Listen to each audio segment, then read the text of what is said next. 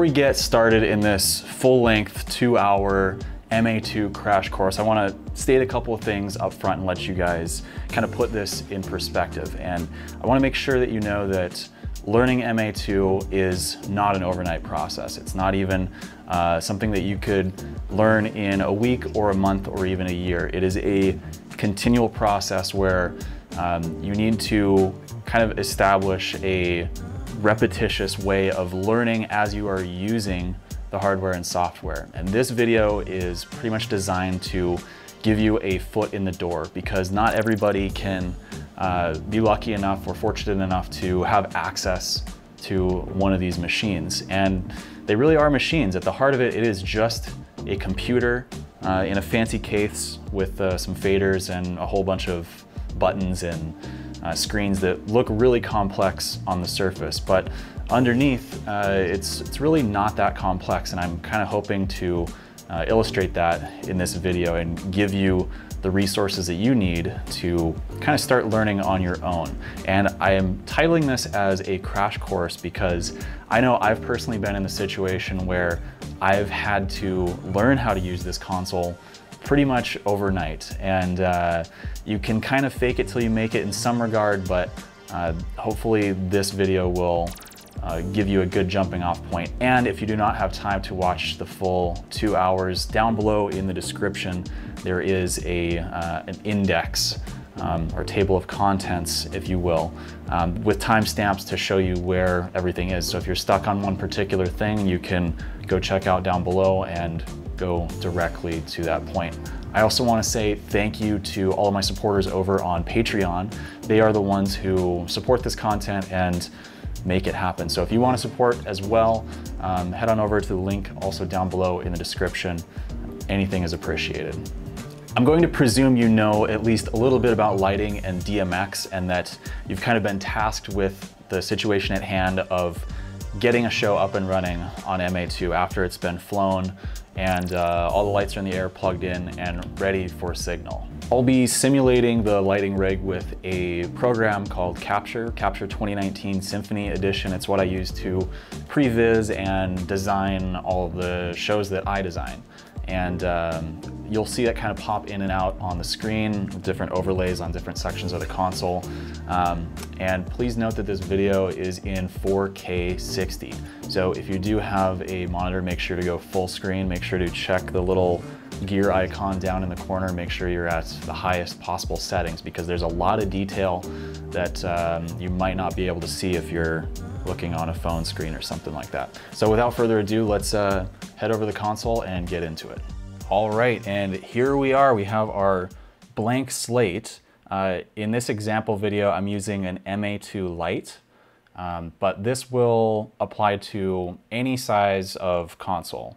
So I'm using an MA2 Lite because it's what I own, and it's, I would say, probably the most common desk you will run across. If you run into an MA2, chances are it's probably going to be a Lite.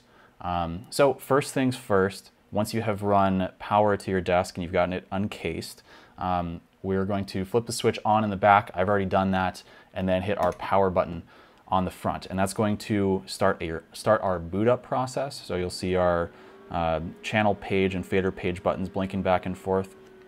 And at this point, we can see that our software version is 3.5.0.6. Now, the first 3 digits of that is it's called the streaming version. And the streaming version has to be the same across all of the things you have in the network that are MA2, right? So if you want to network 2 desks together, or a desk and an NPU, really any sort of hardware, they need to be running the same streaming version. So that's that first 3 digits. So 3.5.0, that's the streaming version. So we're just about finished booting up here, and we are presented with what, in my opinion, is a far scarier sight than what you would see on any complex show file, and that is a completely empty show file. So we are kind of simulating the idea here that we've just been handed a paper patch sheet for a show where you've been called in to be the programmer because someone called in sick, and you raised your hand and said, I know how to use MA. So maybe you're back in catering on your lunch break watching this, trying to figure out how to use this console. It looks complex. I know it looks complex, but I'm going to distill this down into hopefully about an hour worth of material. And if you don't have a whole hour to watch this, there are little index notes down below, I think that direction, in the description. So be sure to check that out if you don't have the full amount of time here. So what we're looking at here is totally blank, new initialized show file. And I want to point out a couple of things before we get started and we dive right into it. So we've got our two main screens up here and then our command screen. The command screen is always referred to as screen number 1. The screen directly above that, also called the programmer or encoder bar screen, that's screen 2, and screen 3 over here. And if we had a full size, the fourth screen would be screen 4 over there. But yeah, I'm not quite that rich. I've just got the light today. We'll also note that there's a couple of sections to these screens. Anywhere you see these, like this white dot grid, that's what's called the user-defined area of the screen. You can see we've got a user-defined area down here on screen 1. We have a user-defined area on screen 2 and screen 3, of course. So that is the section where we can kind of customize the user interface to be whatever we want. And we can even make different views, and we can switch between them. So in this video, we're going to create a programming view, and we're also going to create a playback view. Below the, actually let's start over here. On screen number 2, we have a non-user defined section. And this is kind of the masters and encoder bar section. We don't see anything filled in quite here yet because we haven't patched any fixtures that have any preset types, but when we do that, this will be filled in with things like dimmer, position, gobo, color, all the different attributes you're used to working with fixtures. And I'm not going to dumb this down to like, I don't even understand what DMX is level, but if you're watching this, I presume you understand DMX, you understand patching, and I'm going to kind of show you the MA way of getting a show up and running really fast, or as fast as I can practically show you. Above our encoder section here, we have a command line. We have one here, and then we also have one on screen 1. They both do the same thing. If you type something in one, it shows up in the other. But the important thing I want to show you here is the command line feedback window we can open if we hit the yellow dot. Okay, if we open this, this shows a history of all of the commands that we have sent to the desk, and it's a really, really good tool for learning how the desk kind of speaks, right? Because it is using a command line language. So you have, just like any other language, you have objects and verbs and syntax. It's really just like speaking a very basic form of a new language if you were to learn a language. So if we look over on our keypad section, this is like our programmer, this is like the hard keys for our programmer. We have a couple of different groupings here. We have like the keypad, which is obviously just like a 10-key keypad with some modifiers. We have a section here that are like actions or verbs. This whole section right here is for verbs. And this whole section here is for objects that we can store into the MA's file system. And so the whole job of the programmer really is to store data into the file system of the MA and then make it easy to play back. So I'm going to walk you through that as well. So again, we have actions or verbs, if you want to consider them that, and then objects, with the exception of goto. Goto is like the one orphan from the rest of these. So everything over here except for goto is an object, right? And then all these other buttons up here, these are just to assist in programming. Okay, all right, we're getting through the basics here. You'll also see that there is a grayed out channel in brackets. And you'll also notice that my channel button is illuminated, even though I have nothing. I'm cleared out. It's nothing. That's just how the console booted up. So this grayed out keyword is referred to as the default keyword. Okay, so this means that if you just start typing numbers without typing an object first, it's just going to presume that you mean channel. Oh, and if you want to change this default keyword, you can just hit an object and hit please. And now our grayed out keyword is fixture, which I'm going to use in this instance. So, okay, we've kind of gone through the layout of how it looks like when you've got nothing going on here. Let's go ahead and start patching some lights. Again, we're going to pretend that we just got handed this sheet of paper. We have nothing else to go on except for the stage that we're looking at. Let's presume that the stage is already built. And yeah, let's start by patching some lights. So I'm noticing here that we have a bunch of Altman scoops for house lighting, and they're all patched to the same address. Now I could go through and patch all of these. It's like probably 30 or so fixtures, but that seems like a waste of my time. So I'm going to patch first by hitting setup, and I'm going to take this screen and change it to screen 2, so it's a little easier to see. We will go to patch and fixture schedule, and we are prompted with this layer name pop up. Excuse me. I tend to label all of my layers and organize them by fixture type. It's just easier for me to remember. Sometimes you can assign layers by location. There's a whole bunch of theories on how to do this, but I will tell you in my experience, the most common way you will see this done is by fixture type. So I'm going to label this as house lights, and I'm going to be prompted with selecting a fixture type for our house lights. Now these are all just one channel dimmers. So dimmer is already in our show file, and I'm going to rename this as house lights 1. Now anytime you name a fixture in here and you end it with a number, it's going to sequentially add. So if I were to add 36 of these, or however many there are, then it would fill in 1 through 36.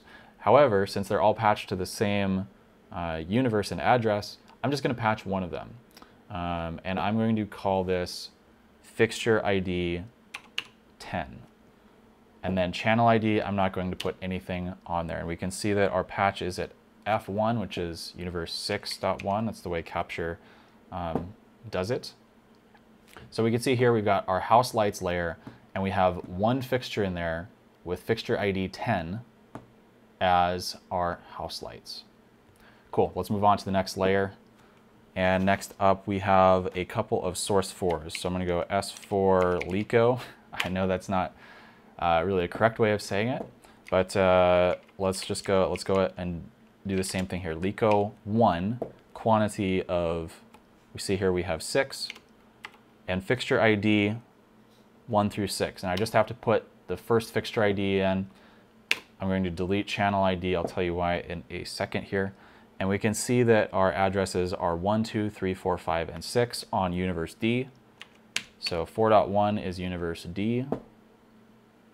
And we can see our auto numbering for the fixtures has taken place, as well as the auto naming. Next layer up, I believe we've got, all right, we've got 8 Vipers. Create a layer called Vipers, and I'm going to go into the library and search for manufacturer Martin Viper profile. Make sure we have 16-bit extended mode 34 channel. Make sure that all matches up, 34 channel. And we have 8 of these. I'm going to rename Viper 1. Fixture ID starts at 101. And our addressing is split up a little bit here. So I'm going to show you a trick if you have split addressing. I can notice that because we've got universe B and universe C. So if I don't put any patch in here, it imports the fixtures, it gives them a fixture ID, but there's no patch. Okay, keep in mind that you don't have to have any fixtures patched in order to program with the fixtures. This is a really useful, powerful thing about MA. When you import a fixture into this patch, the DMX patch is like the last thing that is considered when it's like outputting the data and when it's like crunching all the numbers in the back end. So all of your data, all your presets, all of your programming is stored into this fixture. It doesn't even have to have a fixture ID number, just this line. It is all the data is stored in there. So we can see our first 4 fixtures are in universe B sequentially. So I'm going to highlight those by clicking and dragging with my finger, hitting please, and then typing in 2.1, and it's going to fill in that whole range. Okay. Now I'm going to do the same thing for the second segment here, and we'll go 3.1 for universe C, and just double check, just cross check, make sure that your numbers match. Okay, should be easy enough. We've got a set of 12 pointies. Again, we're going to go into the library and we're going to search for row B, pointy, and that's in mode 1, 24 channel mode. Boom. So pointy 1. We've got 12 of them, starting at fixture ID 201. Again, these are split up, so I'm not going to hit patch yet. I'm just going to go and highlight. In this case, it's the first 6, and put the first start address in.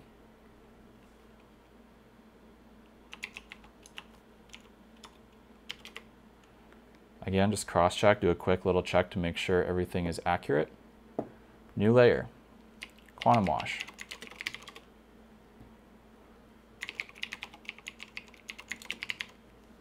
And we've got the extended mode, which means that it has the different rings that we can control. So there's like an outer ring, an inner ring, and then like a center cluster that we can control with this. And I'll show you how to deal with that in a minute. I put some like little tricky things in this whole setup that we're going to go over, and yeah, I'll explain about that when we get there. Okay, so we'll import extended mode 33 channel, and we have 4 of these. I'm just going to call this Q wash. We have we have 6 of these. They start at fixture number 301. And the universe is A289 or 1.289. Okay, here's an important thing I want to show you. Fixture IDs. Up until now, we've only seen whole numbers. Numbers without a decimal point. But when we imported these quantum washes, you see this decimal says 301.1. That indicates that this is a multi-instance fixture. Okay, that means that it's like a compound fixture where you've got like a main moving light and then you've got like different segments of LED rings. The way MA deals with it is by having different instances. So 301.1 is the first instance of that first quantum wash. I hope that makes sense. And then it just kind of goes on from there. You can have, I'm actually not sure what the limit is on the number of instances in a fixture, but you can have whole universes dedicated to these really big LED fixtures sometimes. Moving on, we'll talk a little bit about programming that in a second. We got our atomic layer. Atomic 3000 4-channel, import, 4 of them, 401, and 3.281. And then lastly, our color forces. Oh, paper flying all over the place. We have 8 color forces. CF72s, big boys. This is color force, whoops, spelled correctly. Color force 72, mode 3, 12 channel or 12 instance RGB mode. Boom. CF72, 1. We've got 8 of them, 501, and they start at 1.1. Oh, okay, so we have a slight overlap here. Let's figure out why this is. Maybe I selected the wrong mode. So we can go back. Here's another trick. You can select an entire column of data by tapping the title column. okay, and then clicking with our screen encoder. So we've got our 4 main encoders underneath the programming section, and then each screen has its own dedicated encoder, each main screen, I should say. The command screen doesn't. But this encoder screen will also work for items that are selected here. So we can click, go to color force, and go to our 36 channel, mode 3. So I had the wrong mode selected. And we can go in here and do our patch again. This time it should work perfectly well. Sorry about that. So cross-check again. 253 is our last address. Sweet. So we have not saved anything to our show file yet. All these edits have been done without saving, and when we hit exit, we get prompted with a warning screen, and you pretty much always just say yes to this. And now we can see that our encoder bar has filled up with all of our preset types. And if we hit setup and go to patch and fixture schedule, all of our fixtures are patched. Sweet. And at this point, I'm going to save my show file. I'm going to save as MA2 crash course 101. And I've saved that to our internal drive. If I had a flash drive connected here, it would pop up under here, right next to templates. And now that our fixtures are patched, we need to output DMX to what we're controlling. Now, right now we're not in a session. We can see that because we have a red broken heart. Very sad, I know. However, when we're not in a session, we can still output DMX if our station has DMX outputs, like on the back, okay? And in this case, the MA2 Lite has 6 inherent outputs, and there's an input that you can flip around to be an output. But for the sake of simplicity, we have 6 DMX outputs here, and we can see those 6 outputs if we go into Setup and Network Configuration. Under our Consoles tab, since we have a console connected, we can see this line is our console, and it's shown in light green here, indicating that it's ours. And here we can change what those ports on the back do. So if I did want to change that 7th port on the back, which is the XLR in port, I can just click on the XLR in and assign it as an out. And then say that, okay, I want it to output universe 200. Okay, and we can do that. These are all assignable. All of these cells within the network configuration page. So we can output DMX through those ports, but in this instance and in a lot of instances, you'll be using network protocols. And in order to output like either Artnet or scanning ACN or pathport, a net, I think that's what it's called. What's it called? Network protocols, yeah, pathport. If you want to output over any of these, we need to create a session first. And a session can just be one console. You don't have to have anything else in your session, but in order to output through that Ethernet port on the back, and output to like nodes or any other kind of output device, you need to create a session. And we'll do that by going, again, Setup, MA Network Control. And we can see we have no sessions, not connected, no session ID, but we have 2 stations. We've got this computer and then my laptop over there that's running the capture visualization. So we can create a session by, you can just create a session name, be like, okay, this is MA Crash Course. And session ID would be 1. I think you can have up to 3 sessions on a network. Don't quote me on that. You'll have to watch one of Will Murphy's ACT videos on that. We can see our station IP and the host name and station priority. Don't worry too much about that. Right now we just want to create a session. And it's created, just like that.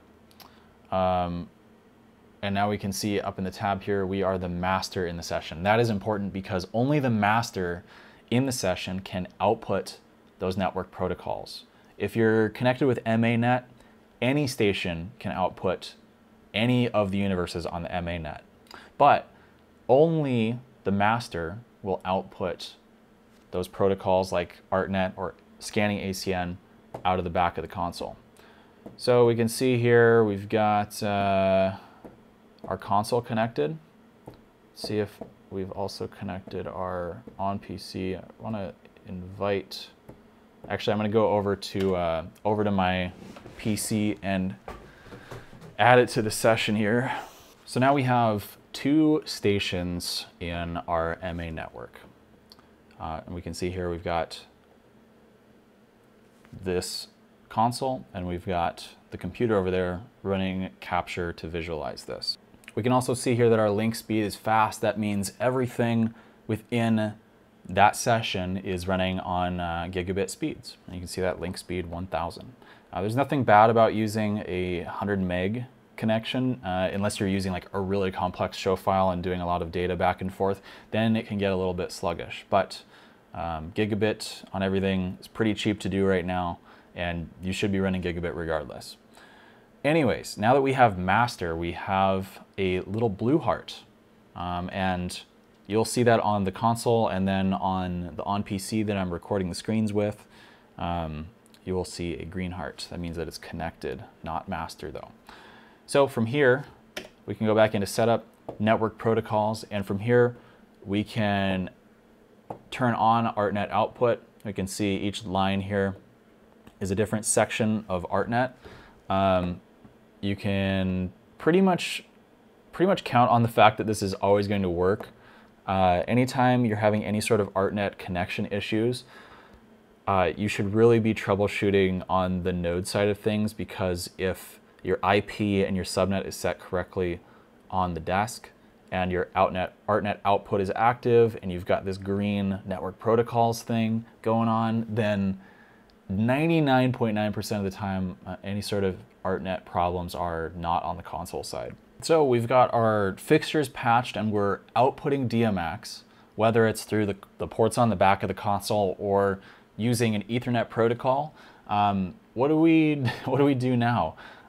If you've patched everything correctly and all of your settings for the output are correct, all lights are plugged in, you should see them home into their what's called the default position. And the default position is the values that all of the lights will go to. It's the value that the desk will send when there are no playbacks running. The DMX tester is empty and you have nothing in the programmer. So if everything is off on the desk, there's nothing in the programmer, and the DMX tester is off or released, I guess is a better way to put it. And you have no like weird Artnet merging going on. That is the value that the lights will go to. So with that said, let's start building our programming view. And we can do this by starting with our command screen. My favorite thing that I want to usually put here is a smart window. So if I tap in the upper left-hand corner, that'll populate a create basic window dialog. And from here I can go to other, and each one of these tabs has different types of windows, and you'll get used to where everything is in due time. But right now, if you're a brand new programmer, the smart window is going to be your best friend.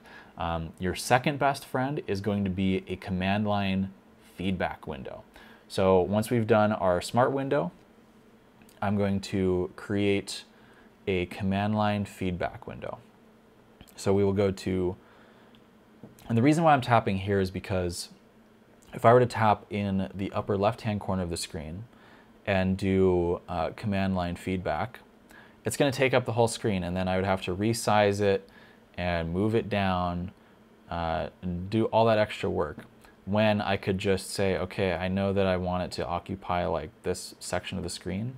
So I'm going to tap in the upper left-hand corner of where I want it and do command line. This is important because you don't want to always be clicking the yellow ball and opening up the screen to see what the desk is thinking and doing. And this will help you learn, again, how everything interacts with one another. Next, okay, so the next order of importance is going to be some sort of sheet. So I would say you want to use a fixture sheet, and I'll drag that up here, resize it, and we can change it to programmer only.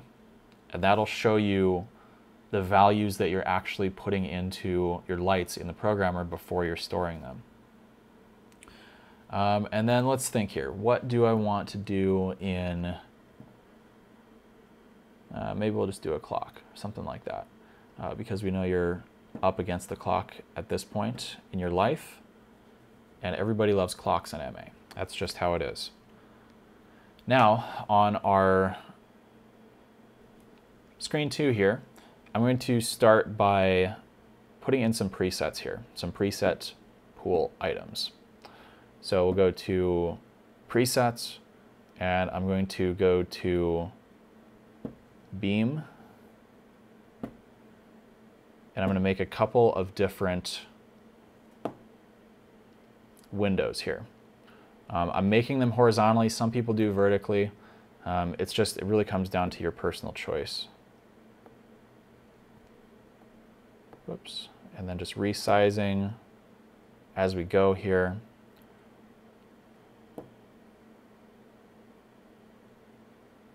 And then we'll do a couple positions. I'll do like an all presets. And then I'll go over to pools, and we will create a groups window. So now I kind of have a basic layout to begin programming. So I'm going to hit store, I'm going to hit view button 1.1, and I'm going to label this as programming. So now, even if I were to clear out our screens, either accidentally or on purpose, which you can clear the screens by holding down, this is called, colloquially, it is called the nipple button. But I believe it's also called the dialogue button, something like that. Anyways, if you hold this down and hit clear all screens, it'll reset your screens. But if you call our view button, this is a great example to show you where I made a small mistake. When I stored this view, I only stored it as this screen, but I meant to store it as all 3 screens. We can use the oops key to go back to where we stored, to the moment before we stored.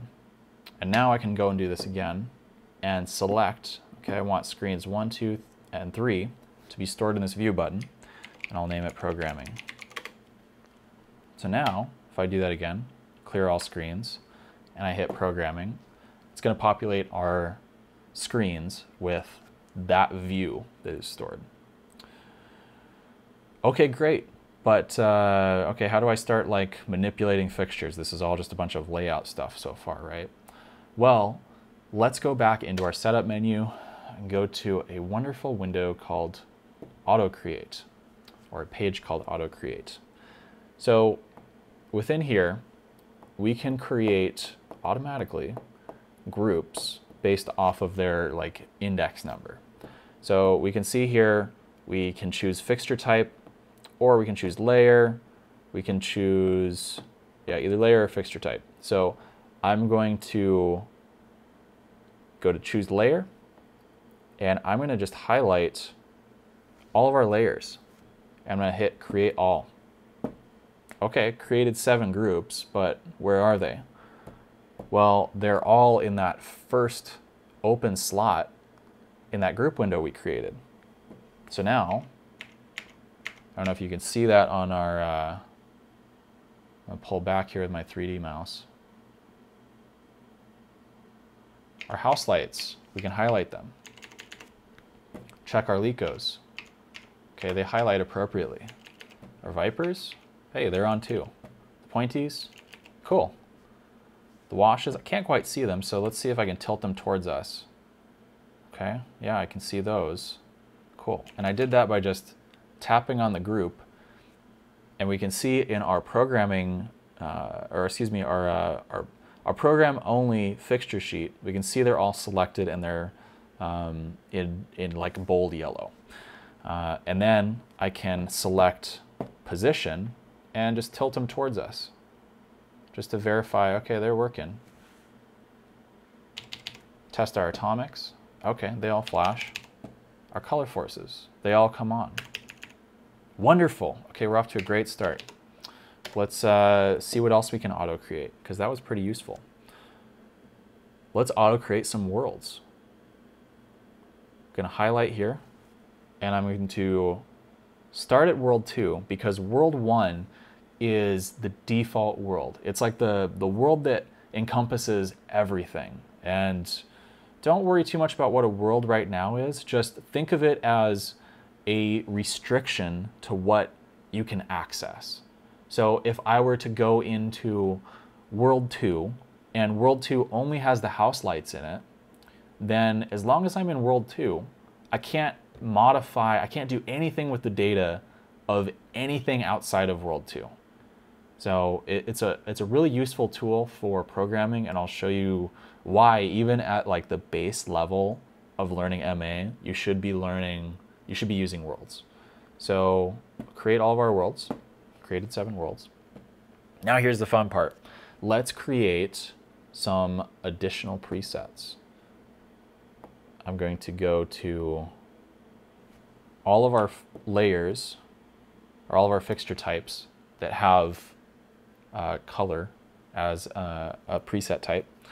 I can do this by either highlighting full sections or holding down Control on our built-in keyboard and highlighting just the things that I want to have color presets. And let's see, do amount saturation, we just want 1. Hues, we'll sort by hue. And then I will go add global mix color. But I messed up because I wanted to do merge global mix color. So create additional presets. Let's go merge global mix color. So if you hit add, it makes individual presets for each individual type. But if you go merge, it'll merge them all into one preset type. Let's do one more thing here before we jump out of the auto create page. Let's go to our S4 Lico and our channel pages, and let's make sure all of our source 4 Licos are highlighted, and start at page 1, start at fader 1, and we'll just create 6 channels of channel faders. Let me show you what that is real quick. If I exit out of auto create, we can see we've got all of our color presets here, global color presets. I'll explain what global means in a minute. And we don't see anything on our faders here. We just created 6 channel faders, but we don't see them. We only see them if we switch over to channel fader mode by hitting either up or down on our channel page minus or plus. Okay, you can also do this by just typing in, let's see if I were to like go back to fader page by clicking fader page. If I were just to type channel page 1, that brings us back to our channel faders. Now, what is a channel fader versus a regular fader? Well, this is a way of programming. The channel faders are a way of setting values to the lights. This is very common in like, what do I want to say, corporate events or things where you want to be doing like fine tuning on multiple lights at once, and it's easier than like selecting on a layout view and then like rolling the dimmer wheel.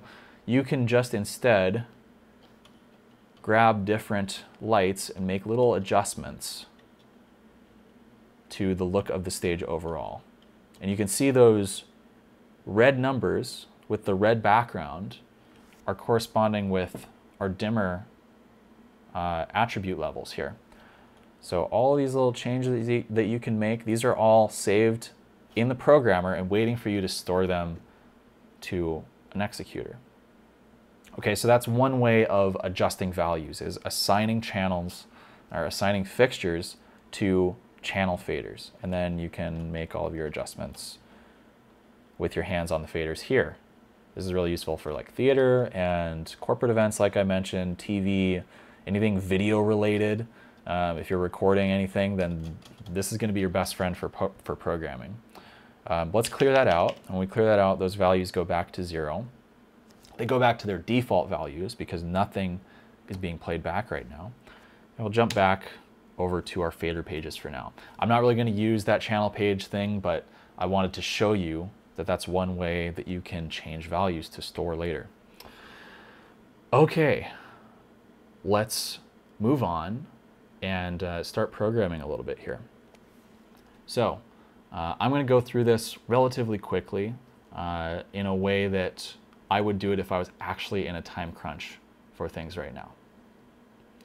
So I'm going to first go through and make sure that all of our lights are in the correct position and correct orientation. Okay, so I can do this by selecting a fixture and highlighting through. And we can see, okay, everything is seeming to go from stage right to stage left. That makes sense. Let's do that with our Vipers. 2, 3, 4, 5, 6, 7, 8. Cool. Everything is in order. Pointies 1, 2, 3, 4, 5, 6, 7, 8, 9, 10, 11, 12. Okay, all 12 of those are in order. Wonderful. Now we get to our quantum washes. Let's just tilt them towards us again because that was a little easier. And if we want to get really sneaky about this, let's store this position where they're tilted down as our default preset. A default preset will override, or it basically rewrites the default values on a per fixture basis. So those default values I was talking about before, those can be kind of overwritten by creating a default preset. So I've put a position into the programmer. Highlight does not count as like adding values. It's just a temporary output of highlight values, which are assigned in the fixture type window. So if I go back over here, go to fixture types, edit our quantum, you can see there's a column in here called highlight. And highlight will temporarily output those values instead of what it would be outputting normally. It just basically overrides everything. Even group masters. Found that one out, interestingly enough. It overrides everything. It overrides the grandmaster.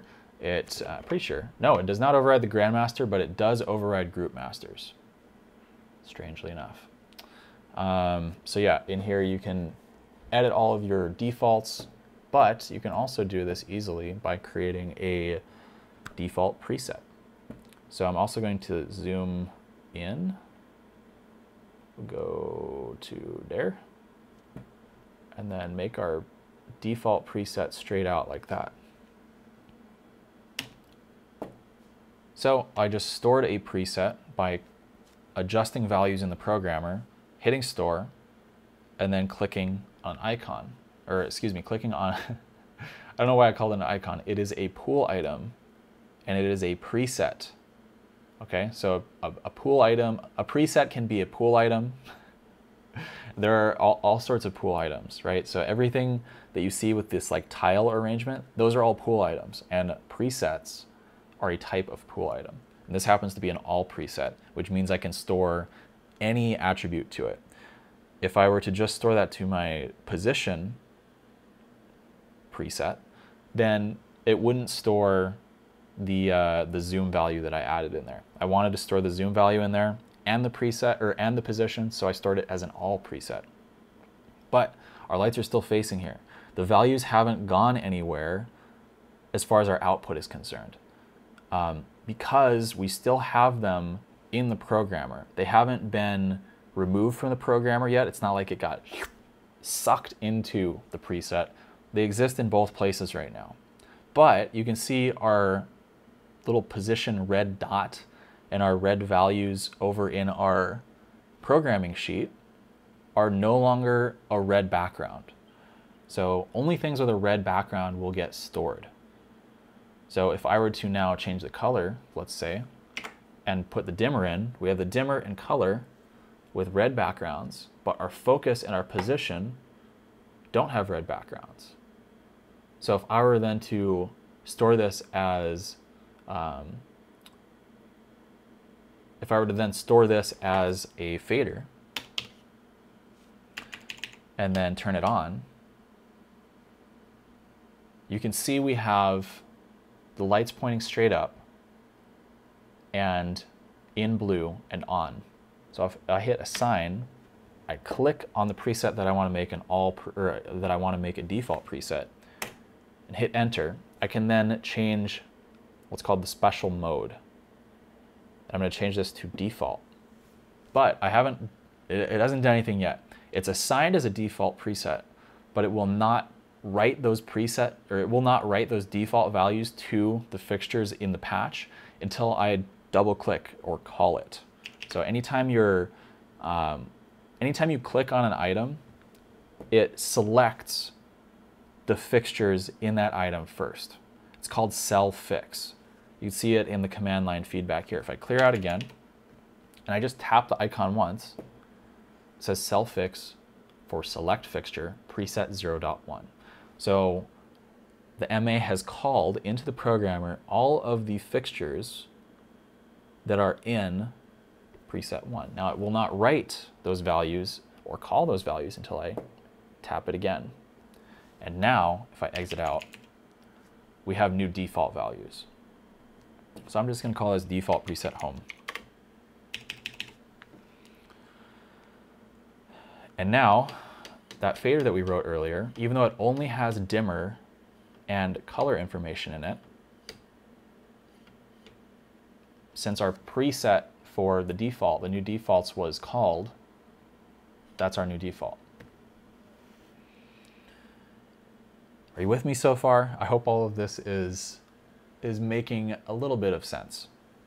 Let's move on to instances for a second. The reason why I want to talk about instances is because it's maybe the most confusing part to new programmers.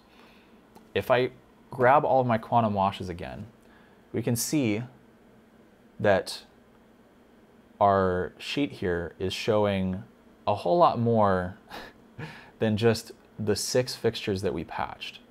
And that's because each fixture, each of those quantum washes has 5 fixtures embedded within it. Okay, so let's talk a little bit about that. And I'm going to use a fun tool, and I have macros for this in my main show, but I'm going to show you how to do this manually first. Since we imported or we auto-created these groups, they're imported in like index order, which is the first fixture and all of its instances, the second fixture and all of its instances, so on and so forth. And if you import by fixture, if you store by fixture type, you can go into MA2 and type in an interleave of the number of instances you have.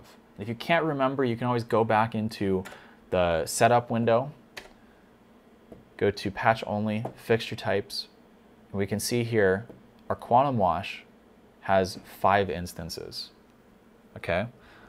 You could also take a look at your handy dandy fixture sheet that we created over here, and you can see, okay, 301, okay, it stops at 301.5 and then restarts at 302.1. So that means we've got 5 instances.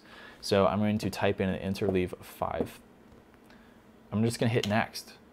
And now we can see in our fixture sheet, only the first instance of every 5 instances is now selected. Okay, so I'm going to create a new group right below,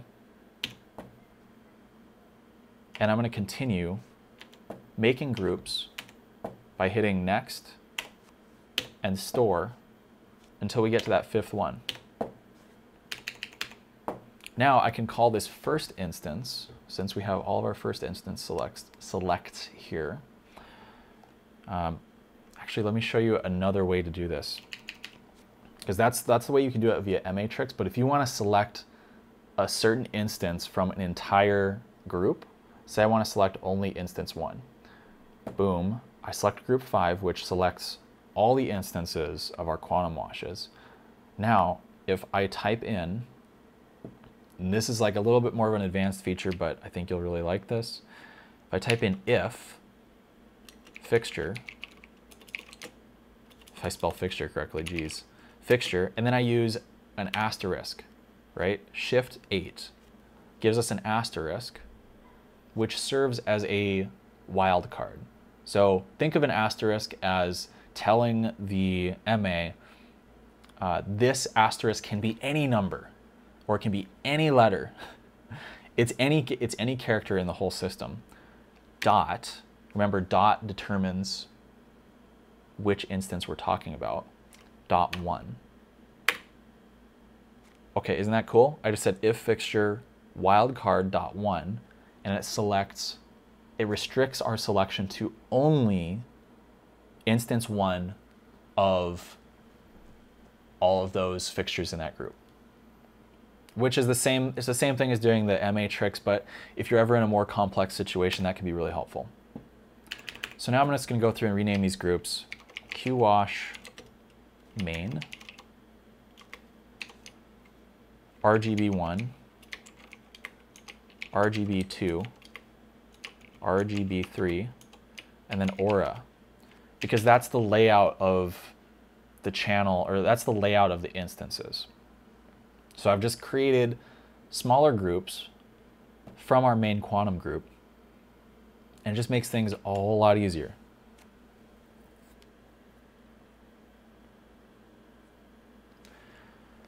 Okay, since I made this one little sequence just as kind of a demo sequence, I'll show you something cool about this. If I delete this sequence,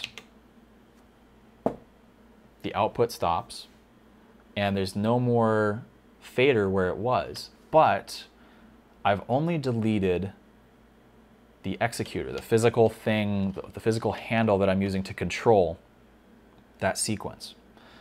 If I wanted to reassign that sequence, we could just go into the sequence pool and assign it from the sequence pool.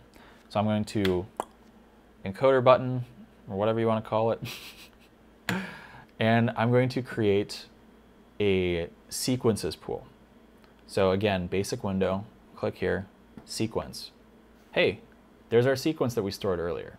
This brings up an awesome topic about how the MA organizes your data in the background even though you're not really even thinking about it. Even if I were to just say, okay, I'm going to grab all my Vipers at full, store to Q1. Okay, I've stored the fader, but I've also populated a sequence automatically in the sequence pool. So it's saving me a step by storing directly to a fader. It will store also that sequence as a new sequence in the first available sequence. Okay, and again, if I were to delete that, it's no longer on our faders here, but it's still in our sequence pool, not labeled as anything. So I'm going to label sequence 2. You can do this completely through the command line. You don't have to touch anything on the screen. I'll show you. If I do assign, that gives us the label keyword. And then I just type sequence 2, please. It's going to give me a pop-up and says, okay, what do you want to name sequence 2? Well, I'm just going to name it Viper dim. Okay, cool. Now, what if I want to have that sequence controllable through an executor? Because I got nothing on the executors right now. Okay, let's do it through the command line again. Assign sequence 2. And I think I can do this without saying at executor 1.1. Cool. So now I've assigned that sequence and its contents to an executor. Pretty sweet. I can do the same thing by clicking assign, clicking the sequence, and then tapping a key. So now we've got our Vipers and our quantum washes, and the values that are stored in there being controlled from physical executors. So all the buttons are called executors. The faders have 3 buttons associated with them. So this first fader has 1, 2, 3 buttons. This whole row below here, they're just buttons. They can only do 1 action at a time. So I'm going to assign the second one as quantum wash, Q wash dim. But if you remember, in this Q wash, we had stored, let's do fixture sort. If you recall, we stored a value of blue of some sort. Speaking of which, let's go through and rename these. Instead of their hue values, red, orange, yellow, lime, green. This is the more tedious part. See, cyan, blue, indigo, violet, magenta, pink. Okay, there's our like 13 basic colors that are auto-created in MA. So we stored blue to here, to this Q quantum wash sequence, right? Maybe I kind of changed my mind. I'm like, okay, it doesn't make sense for me to put blue in where the dimmer fader is. Okay, I want to do that separately maybe later some other way. Really easy to get rid of it. So I can just select quantum wash again. I can go to color and I can just tap on the preset type again. Remember, our red background means that those are now active values. And I'm going to hold down store, hit remove, and now the store mode, since it's changed to remove, it's going to take any active values, and if they existed previously in whatever button I press now, because we're in store mode, whatever I press next is going to store to there. But I'm kind of doing the reverse of storing. I'm removing, right? Because I've changed the mode from overwrite or merge, whatever, to remove. So if I click here, okay, and I clear out, we no longer have dimmer, or we no longer have color associated or stored into this sequence. So now we've got dimmer only here. Now you notice we got a big fader moving in addition to our fader number 1. Now why is that? You may notice that that one fader has something different about it than all the other faders, in that it has a green title bar. Okay, that is because it is what is called the selected executor. You can select multiple executors, but there's only one like first selected executor. And that first selected executor is controlled by what's called these default go buttons. These are like big go minus, and big pause. There's also a small go minus, a small pause, and a small go plus. These are different buttons. These are not the same in any way. These are actions that can be applied to any other like pool object, but these, the big ones, will only ever apply to the selected executors. Now, right now I only have one selected executor, but if I were to hold down select, tap 1 and 2, and hit go on both of them, they both have a blue background now, which means that they are on. Okay. Now you see when I fade up and then fade down, the blue background changes. The reason for that is these faders are assigned as auto start and auto stop. So if I hit assign, click an executor, we have a window that pops up for all of our options for just that one executor, which is pretty crazy to think about. And these options change the way it interacts with the rest of the show file. So I was saying that auto start and auto stop were enabled. So if I turn those off for both of these, now you'll notice we have no more output. Our faders are moving, but the lights aren't coming on. They're not dimming up. And the reason is there are two different distinct actions that need to happen for dimmers to react in a executor. The first of those things is that you need to have a level. So right now they're at 0. So even if they were turned on, the level is still at 0. But if I bring them up, you'll notice that we have little indicators where the faders are assigned to. It says LTP value of 36 on each of these at 36%. The reason our lights aren't on is because the sequence isn't on the executor. The level is set, but the actual sequence itself is not on.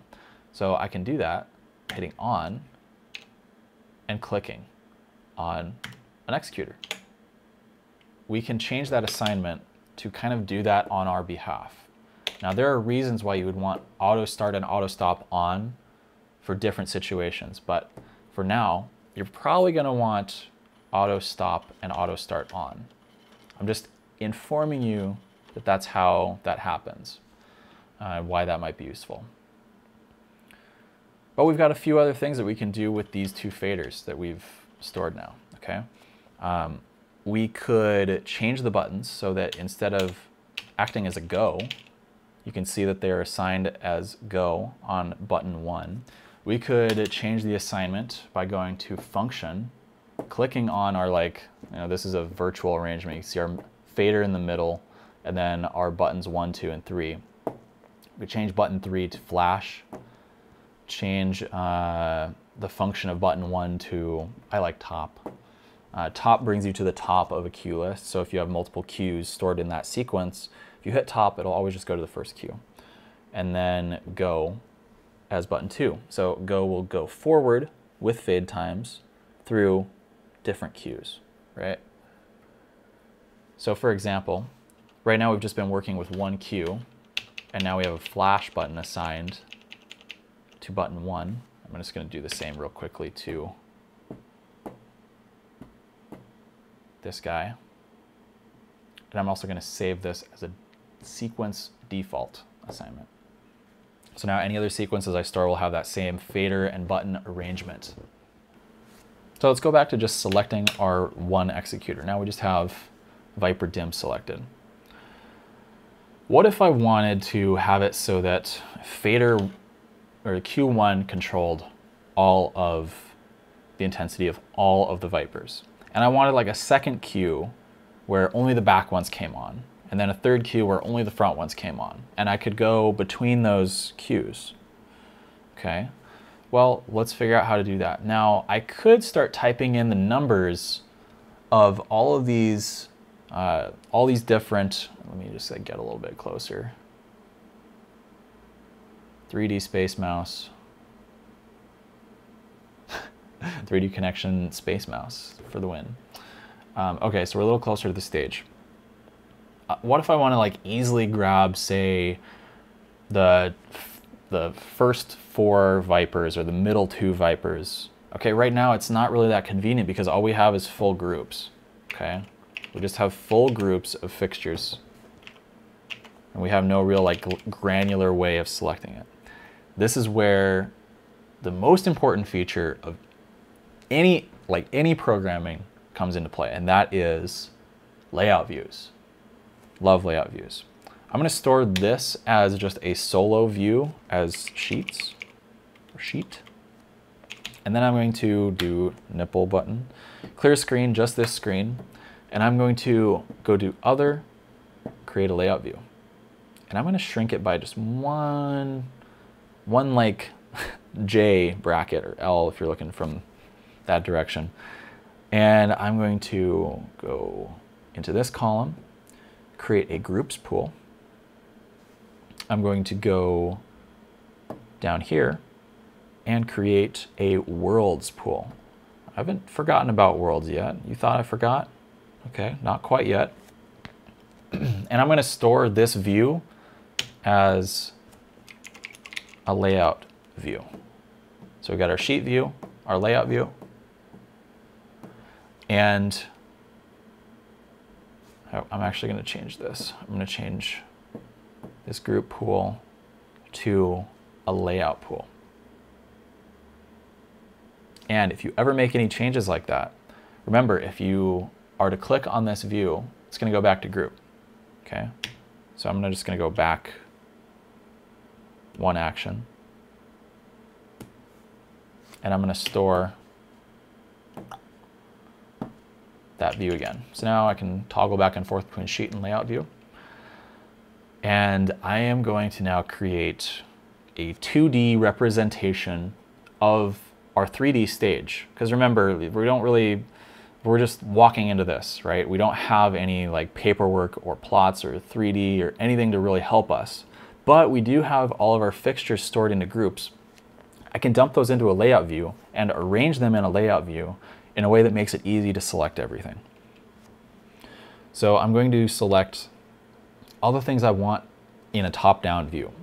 So it would be my Lecos, Vipers, Pointies, Quantum Washes, Atomics, and CF72s. I'm going to store those to layout. I'm just going to call this top. I'm going to call it top 2D, make it easy to understand.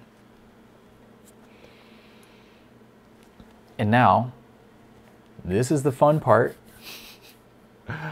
I'm going to do setup, and setup will automatically change my encoder view to something a little bit different.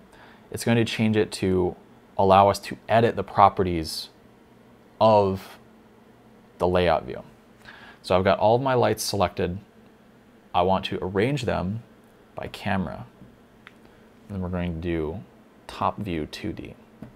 Boom. Now I'm going to unclick setup, zoom to fit. All of our fixtures are now stored at like the 0, 0, 0 XYZ point in the 3D like stage view. Because when we imported them and we made layers for them, it was automatically assigned an XYZ value of 0, 0, 0. If we had a stage view or a capture file that was exported with 3D positions like I have in my other video, you can click in the corner up there, then we could automate this process a little easier. But since we don't have that, and we're going on well over an hour and 15 minutes now of this video, I'm just going to show you this way of doing it. So we have all of our fixtures kind of laying over top of each other in this 2D plane from the top. And from looking at the stage, I can say, okay, well, I know that our Vipers exist in 2 trusses. So let's start by building a layout for the first 4 Vipers. So we got 1, 2, 3, 4. Okay. So let's just move those by clicking setup, going to element properties. Let's just move them up, and I'm just going to arrange them loosely where they are. So there's 1. Oops, let's go back. I'm going to undo that. I'm going to select all Vipers, move all of them up, and then I'm going to select fixture 101 through 104.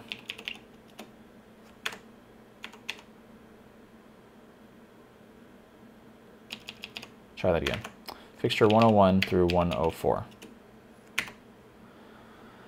Now we can move that to our upstage truss, and I'm going to arrange them in a line.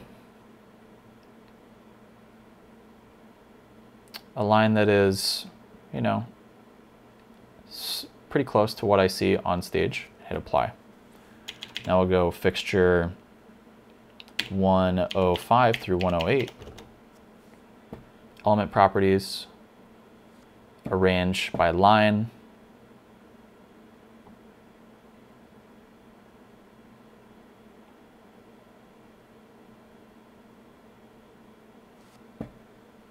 Close enough. We don't have to be like scientific about this. We've got our pointies. Do the same thing, element properties. Let's move it up a little bit.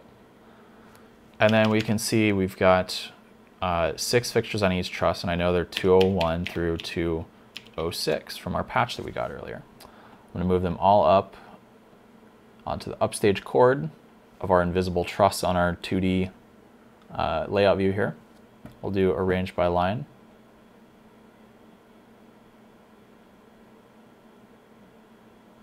And apply.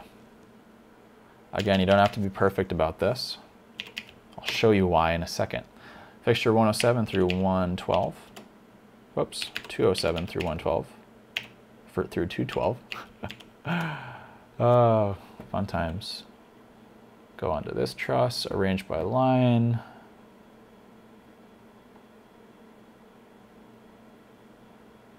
And apply. That looks pretty close. Now, here's a cool thing. If I grab all these fixtures, even though they're spaced oddly, and I just hit arrange by line, it'll automatically space them. Line, apply. It'll automatically space them. I love, that's like one of my favorite little tricks, is the align, or the arrange by line trick to line up things. Amazing. Okay, next we have our Color Force 72s in the back.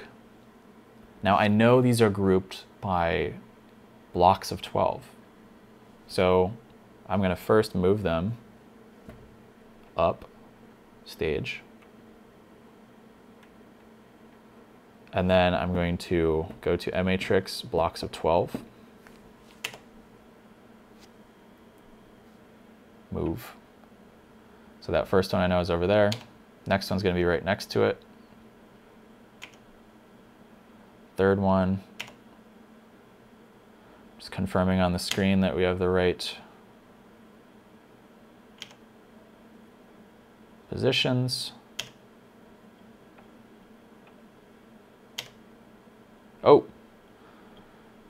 Oh my goodness, guys, what has happened? Look at our 3D versus our 2D. The last two are backwards. Oh man, what a mistake. Who could have possibly made this mistake? Okay, I actually did this on purpose, and I'm going to show you why. So if I were to next through here, and I can't really see. Let me see if I can get my space mouse in here a little. Come on.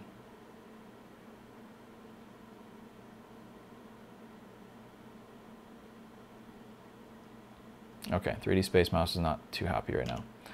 Anyways, if I am nexting through, I've purposefully made it so that the last two are flip-flopped in here. So in our imaginary stage, the last two color forces got flipped. Okay, 507 and 508. In reality, on our stage, someone put them backwards. Let's say that, okay, we don't have any more people to help us go change the addresses on the fixtures or physically swap the units. We can do this on the console side, relatively easy. So we need to swap 507 and 508. So we'll go back into the patch. We can go into patch live, CF72 layer, and I'm just going to highlight the last two, starting from the bottom. And I'm going to type in the address of the first one. So 1.217. We're going to get an error, patch collision error, but hit OK. And now the addresses of those two bars are swapped. So now, if I hit select, I highlight, and I next through, they now go in order properly. Sweet. Okay, so we got those color forces laid out. Now here is an interesting one. Back to our instances on our quantum washes. We know there's 5 instances, so I'm going to make sure I select all of them, move them up into position along the upstage edge of our deck, and I'm going to, again, arrange by first going to MA2 and doing blocks of 5, and then manually spacing them evenly along the upstage.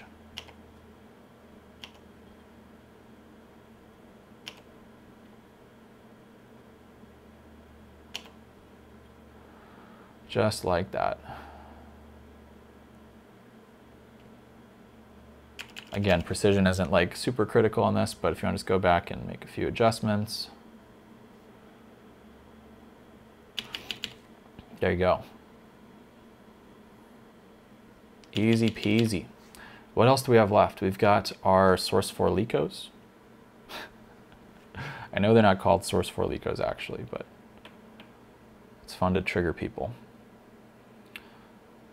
First one is on far stage right. Let's pop him here. Just kind of continue filling in the gaps.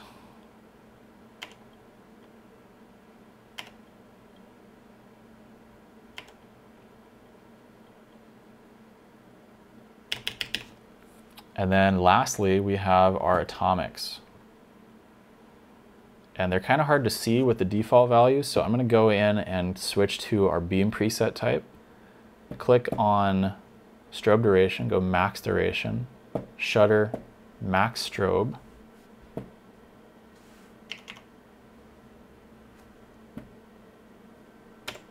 And it looks like that might be a default value that I can change. Okay. So now we can see, if I zoom out here, use our Grandmaster. Okay, well, we only have 3 visible. This is another thing I've formulated to kind of show you guys how you can troubleshoot some issues like this. So first I'm going to lay them out how they should be on our plot. So it should be 401, 402, 403, 404. We can use our line arrangement to do that.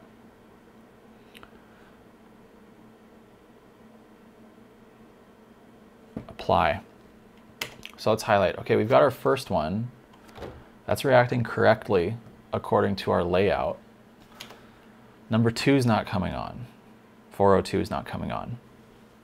Interesting. And number 3 is coming on and 4 is coming on. So our address is wrong on 402, but our truss is already flown in the air, and atomics use dip switches, right? So how could we possibly figure out what the address is set to? Let's say we can't get up there and change it.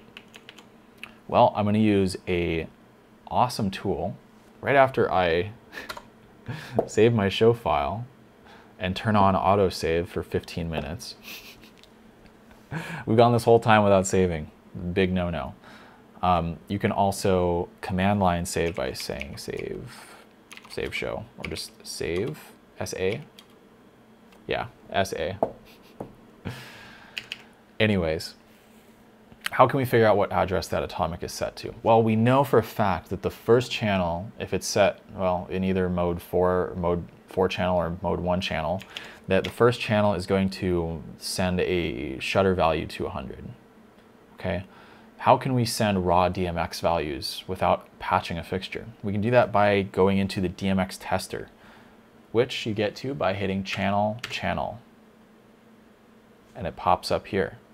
We know for a fact that it's in line with those other fixtures on that universe, which is universe number 3. So we can go to universe 3, and we can send a test output signal. I'm going to send a test output of 255 to address 1. Now, if we start scrolling through that universe, we will see different values pop up. Okay? So if I just continue scrolling through here, you can see, okay, there's our pointies. They're one by one coming on.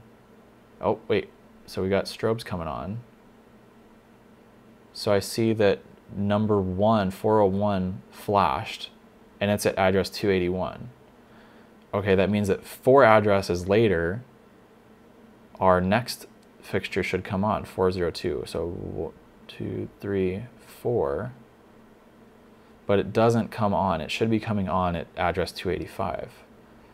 We'll continue. Okay, there's our third one and our fourth one. So obviously we know our address isn't set correctly, but maybe we can figure out what the address of that atomic is. So just keep on scrolling, and we're just waiting to see some sort of flash from that atomic on the screen or in real life.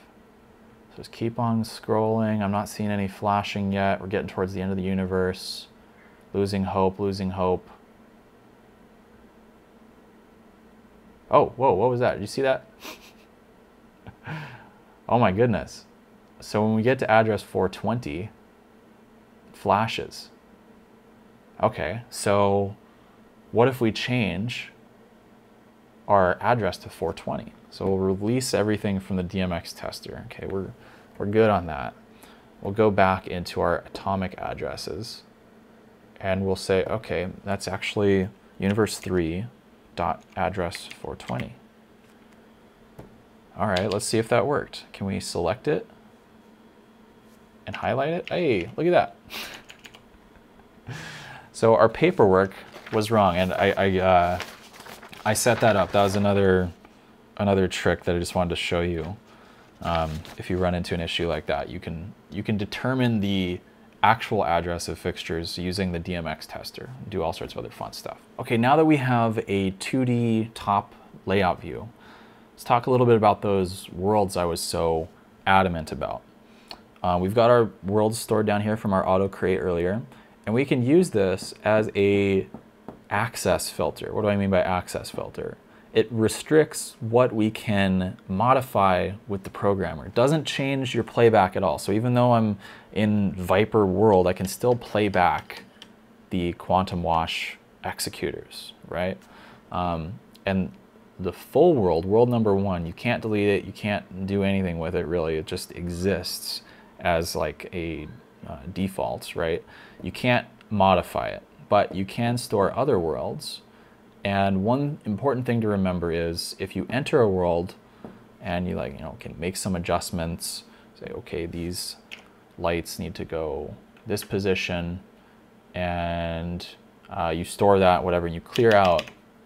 If you then start programming again, you won't be able to access anything until you go back into world 1. You won't be able to access anything outside of that. Just an important thing to remember. Okay. Wow, we're getting pretty long in this video. Sorry about that. Again, appreciate you watching. And if you're enjoying the video, like, favorite, share, subscribe. Check me out on Patreon. Got a lot of videos, not quite like this. This is a little more long format, but hope it's been useful and enjoyable. Anyways, on to the rest of the video. Let's talk a little bit about those quantum washes, because if I were to enter quantum wash world, I still have all of the instances mixed in with it. Okay, maybe I want to be a little more restrictive. Maybe I want to just change, store a world that is just the quantum wash main instance world, which has just the pan and the tilt and the dimmer, right? And then I want another world that is just the RGB values, okay? And then I'll call that QWash RGB. Okay, now I can turn up the dimmer value and program using the presets, right? It's a lot easier. And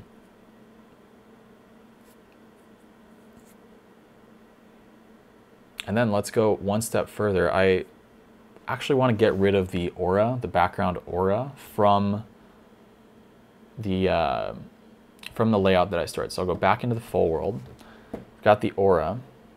I can do this a couple ways. I could just remove them. I'll just hit like store remove, but I'll show you another way here that's sometimes helpful. Click the title bar to get our element properties. I'm just going to move them out of the way and hit delete. And boop, select them. Now they're no longer in here. The aura background for the quantum washes doesn't exist anymore. And I want to make it so that this QWash dimmer that I've stored only affects the main instance. Does that make sense? So I'm going to highlight, and I'm going to go back into world 1. And I'm going to hit full, store, click the executor, hit overwrite.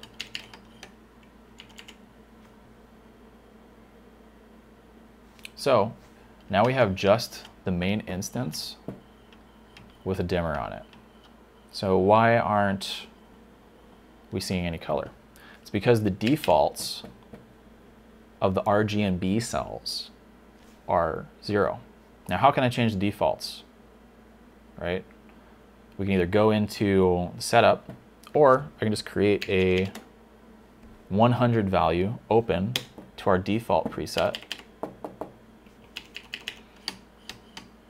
And now those RGB cells will come on, will stay on at 100%, and I can modify their color values with the presets. Cool. We're getting there. So we've got our layout view, everything's set. Let's create a couple of faders more for our different fixture types.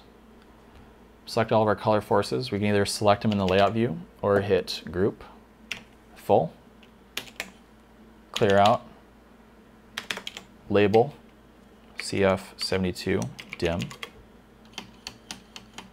Cool, we got that. We've got our quantum wash, we've got our vipers. We're missing our pointies. Pointies, full, pointy, dim. Got those. And I also want those to default at the ultra narrow zoom. Store, back to our default. Call the default. Now, even though we only have dimmer stored here, we can see that it is in ultra narrow. All right, let's create a DJ Lico look. Okay, so let's go into our Lico world, and let's find two that are focused mainly on the DJ. So that one's good, and that one's good.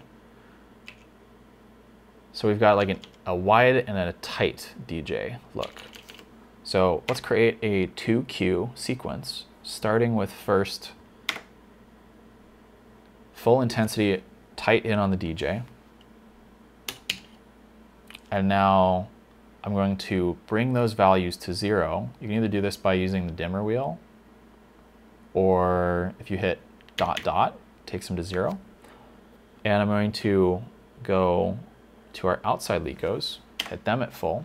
So that'll be like the outside, wider look. Store, click our sequence we're working on, click our executor for the sequence we're working on, create second Q. Okay, now what if we want one that has both? Okay, I haven't touched the values on the ones that are still on, and those values will track through to the next Q. Tracking is like layers of transparency, where only what you change changes. So if I don't touch the values of those other Licos, they're going to stay on because they're on right now in this queue. So now we've got a both. Now I want all the lights that are on in the next queue to go off. I can select those fixtures by hitting our if key, if output, take them to 0, grab our kind of like, this is like our, I call this like the family photo light look, right? And then create that queue. And then finally, we'll do one where they are all on. So right now we've got 5 queues. If we turn it on, there's our first queue. We can then, I'll select this, it's a little easier to see. We can then go to our second queue, which is the outside. Both, just the little center stage wash, and then all. And then it cycles back.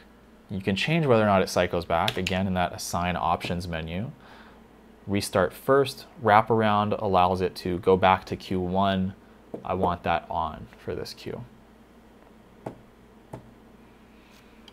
Okay, so let's say I want to have a little bit of a fade so it's not so sharp between those looks. Hit edit, click on our sequence, and we can start by like naming like DJ tight, DJ wide, both stage and all. And we can change the fade time of all of those cues to like 2 seconds, okay? And that'll mean that it won't be such a harsh like on-off type deal. You can fade between those values and you can see that changing on our layout view. Okay, cool. And I'm going to change that to DJ Keylight. And it'll always restart on the first cue because of that setting that I set. Go back into World 1. We have not done anything with our house lights yet. Put our house lights on a totally separate fader. House lights. Okay, those are over here now. Last but not least, our atomics. I'm going to create 2 separate faders, one for the dimmer on all of them, and then a dimmer for the shutter speed, right? How fast the strobe goes. So if we hit full, we've got atomics, atomic dim, and then I'm going to select the fixtures again, go to our beam preset type, and you can either scroll up on our shutter. I'm going to go max strobe. I'm going to store that to a beam preset, store that as max shutter. I'm going to call that preset and store it right next to the dimmer.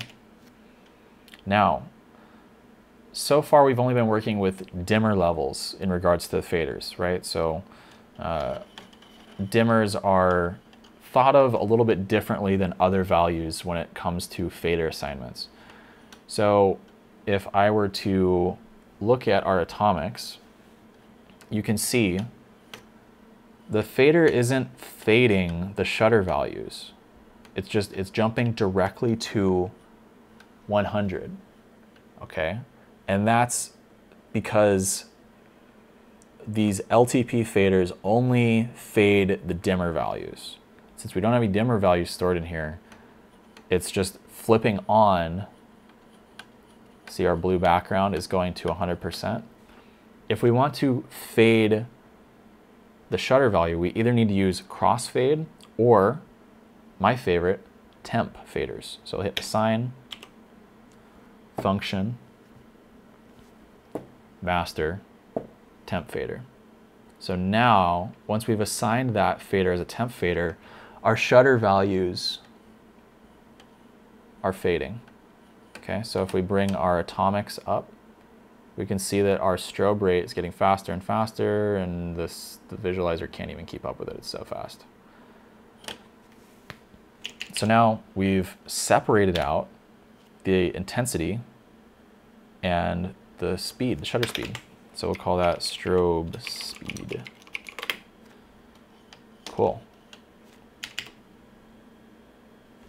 Go back into World 1. And remember that smart window?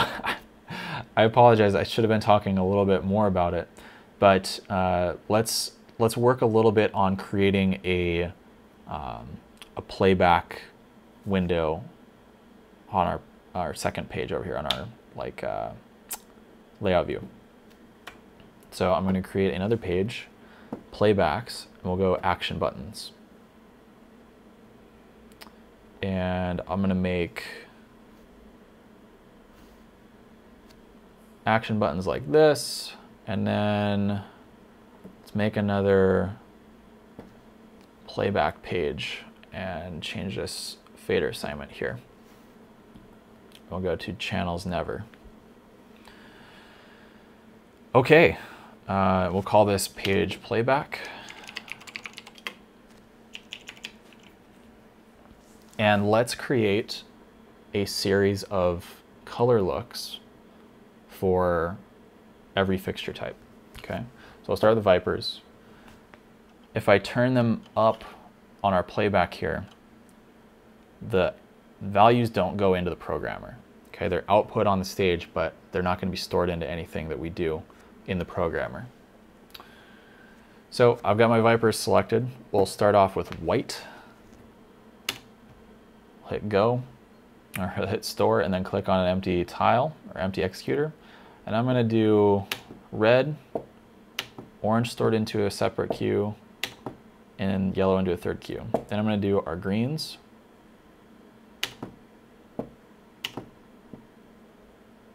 Then our blues.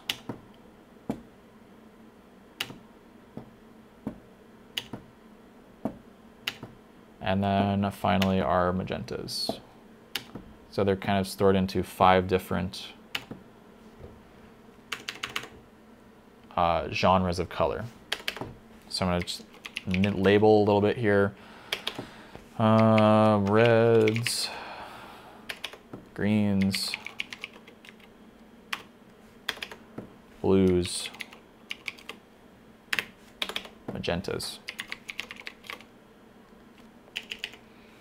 Now you notice all of these are set to go by default, and they're not playing back right now. We're just seeing the default values coming out of our Vipers. Speaking of Vipers, let's move them. And I don't like the way they react, so if it feels unnatural to you that the way you rotate the tilt encoder, what you can do is you can go into setup, go to our Viper layer, and tilt DMX invert. And now they're going the way that I feel is correct. Okay, let's just create this preset here, this position preset. We'll call it straight low. Now, you'll notice there's a difference here between our position preset that has an S on it for selective and G for global. Think of global as a preset that those exact values apply to all of that fixture type. So orange on this Viper is the exact same as orange on that Viper, so on and so forth. So global is for fixture types, and then it applies for the other fixture types that are stored in there as well. But a selective preset means that each fixture has its own unique values stored into that preset that aren't the same, right? So right now they're the same because I've pointed them all out, but if I were to say, okay, I want to fan them out a little bit, so if I grab this upstage row, and I hit align, align, align, and fade them, or excuse me, and align them outwards, and then do the same thing. These fixtures all have independent pan tilt values. And I can store those, say we'll fan out low. Each one of those values is unique to every individual fixture, but green is the same for all of them. Does that make sense? I hope that makes sense.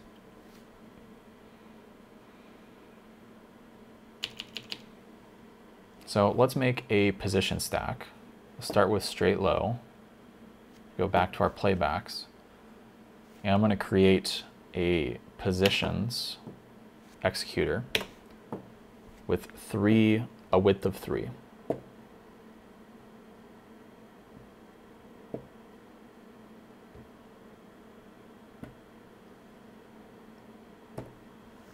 I'm going to label it as positions.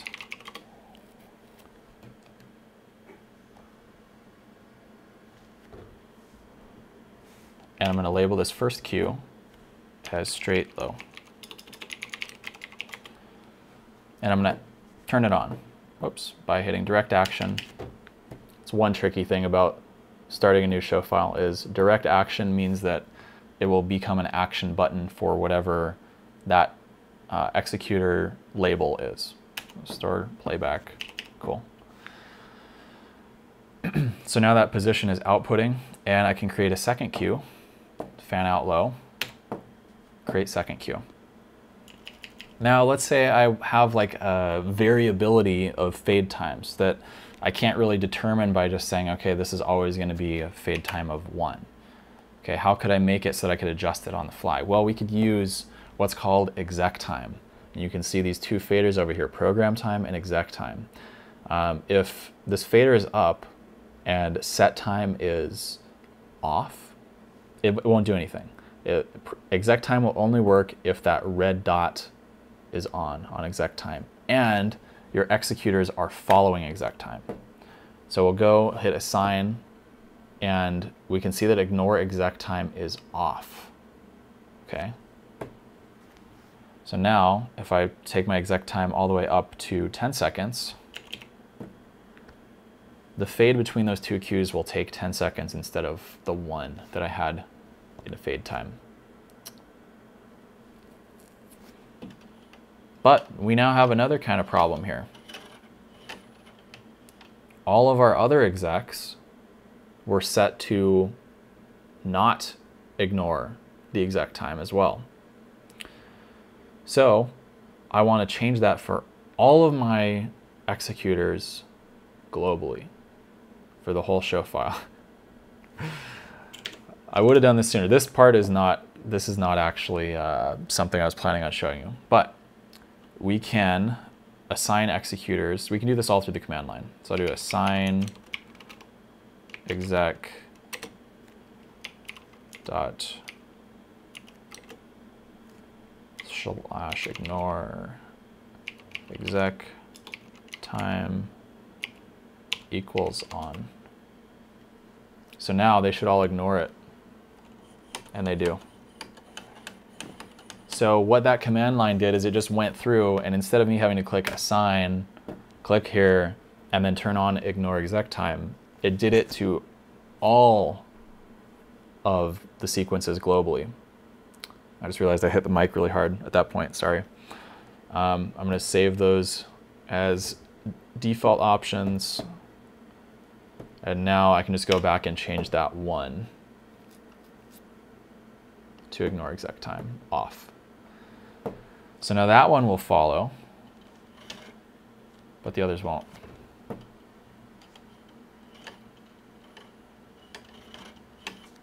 Cool. So now we're getting somewhere. Let's, I'm going to move these out of the way a little bit.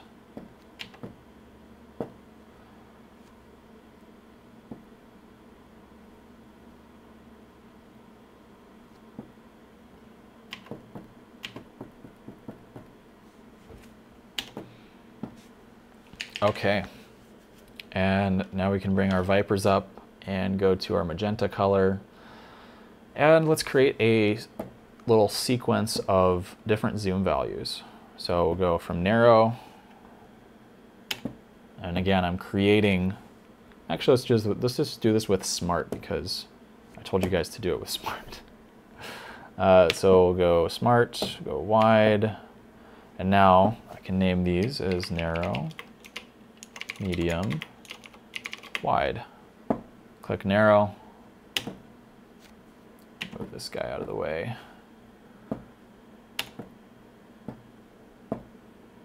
Wide. So now I can call this Viper Zoom. And we can go through those 3 different zoom levels. Now we're getting a show going. We'll rearrange these faders a little bit by hitting the move key. And let's create that position cue for these pointies. Oh, hey, whoa, whoa, whoa. Oh my goodness. My pointies are going the opposite direction. How can I possibly fix this? That doesn't make any sense. So, and this is again just a thing that I planted beforehand. Okay, so our downstage truss is correct and the upstage is incorrect. So what I can do, I can go into our pointy patch and I can invert the first 6 tilt. And now they work correctly again. Fantastic.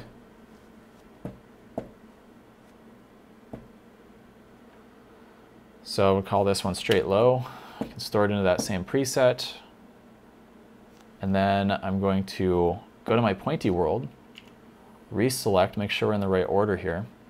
And I'm going to change my align group to 6. And now if I hit align 3 times, they will align in a group of 6. Pretty cool, huh? Fan out low. Fantastic. Now, let's say for our LEDs, we want to do something a little bit different. And let's say for the quantum washes, I want to be able to mix with the colors, with the faders. This is a request I get like a lot. Okay, so we'll grab all our RGB instances and we're going to create a red fader. But when we hit red, you notice that our green and blue also activated.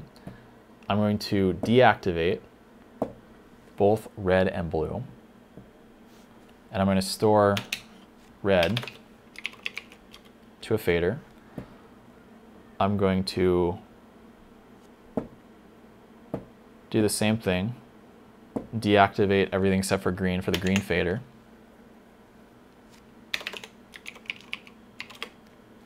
And then create an indigo, which is full just blue, and deactivate red and green.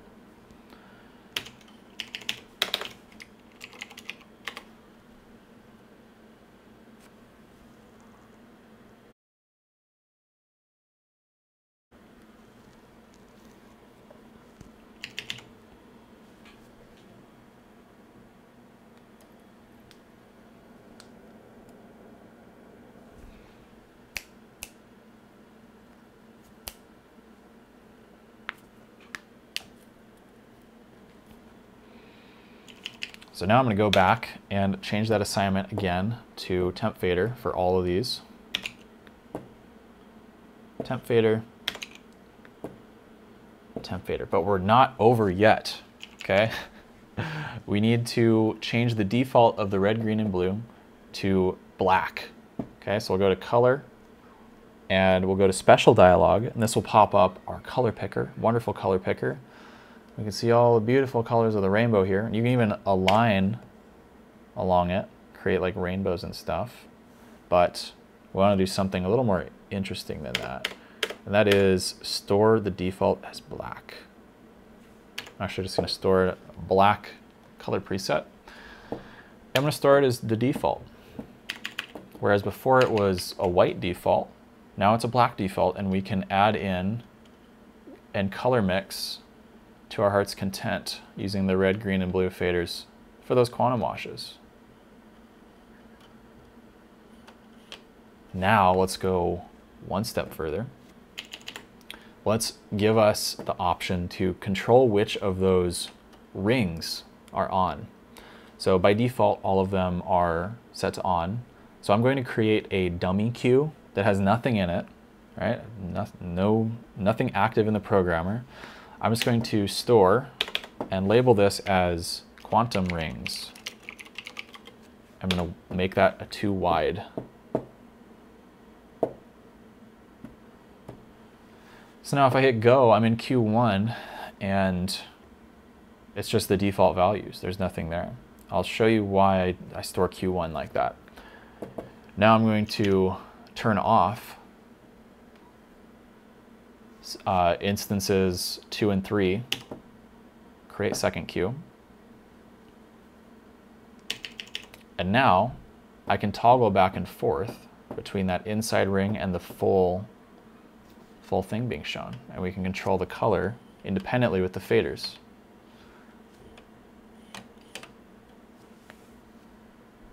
So now I can either just hit go or top, and I can switch between those 2 ring modes. And the dimmer still dims with everything else.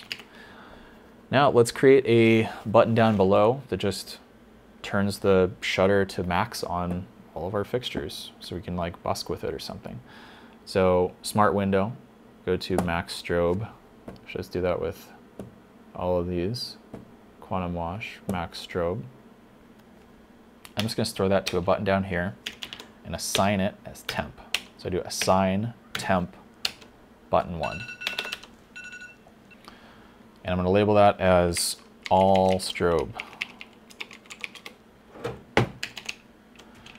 So now that's just affecting the strobe values of the fixtures. So if they're not on, they're not going to come on. But if I have our lights up, it's going to strobe all of them. Okay.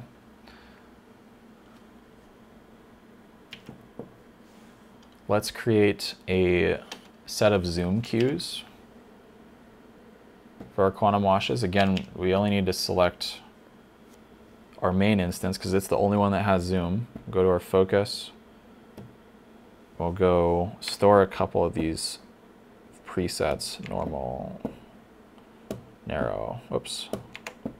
So now we can do the same thing as we did before, quantum rings.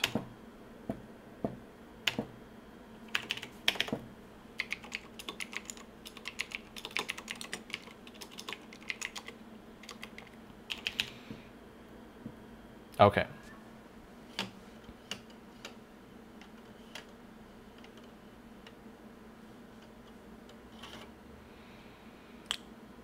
Let's work on throwing some gobos in our vipers. So we'll grab all of our vipers, go to gobo on our encoder bar, and we need to first create a gobo 1 focus, right? So this is just, we'll use this as a dummy focus for right now. Usually like around 25 is good. And I'm going to store that, and I'm going to call that G1 focus. Because the gobo wheels exist on different planes in the optics, so you need to create a gobo 1 focus preset. Go back to gobo. We'll go to open first for wheel 1, store that, and then I'm just going to go through and store a couple of my favorite gobos. Let's do like 5. Okay, so we got those first ones stored, and we can see they're a little bit out of focus. So how could we fix that? Well, let's go back over to our focus tab. And let's adjust it until, okay, wow, that looks really sharp. Awesome. I'm gonna hit update instead of store. And now we can see in preset destinations, we have G1 focus. Because that preset was previously active in our programmer and we went and updated it, it wasn't active, excuse me, it was in our programmer. It wasn't active though. We can now update that preset, and now those values have been stored into G1 focus for us to use. So I'm going to create open gobo, and normally you would have an open focus as well. So let's just create a BS one. Call this open focus.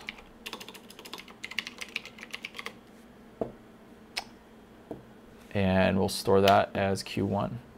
And then dots in space, hit our G1 focus, create second Q. And now we don't have to hit G1 focus again because all the values track through the rest of those Qs. So we just have to hit next Q, store.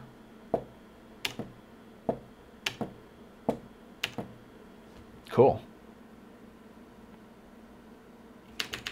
So now it's super easy. We can hit our first Q, which is open. Second Q, which is our gobos, and then we can just click through them. Pretty cool. And then if we wanted to add rotation into that, say maybe we throw rotation on a fader, we could go to gobo again, G1 rotate, and I'm going to actually change our default to the stop. So we'll do it again, Viper.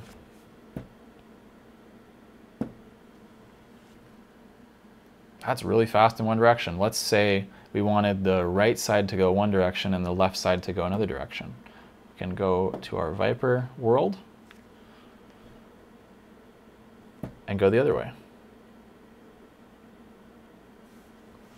And store that to a fader.